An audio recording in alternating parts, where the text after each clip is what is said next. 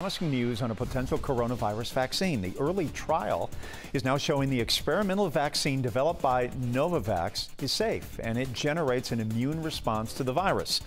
The phase 1 trial involved a total of 131 healthy adults ages 18 to 59.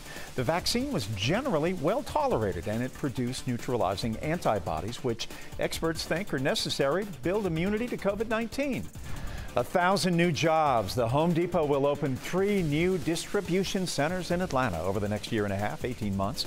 The company says that will bring 1,000 new jobs. The warehousing facilities will be in DeKalb, Fulton, and Henry counties. If you want to apply, check out this story. We have it all for you. It's on 11alive.com.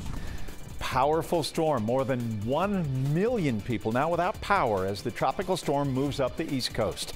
33 million people from Virginia to New York were under tornado watches during some point of the day. 2 people died in North Carolina when a tornado hit a mobile home park.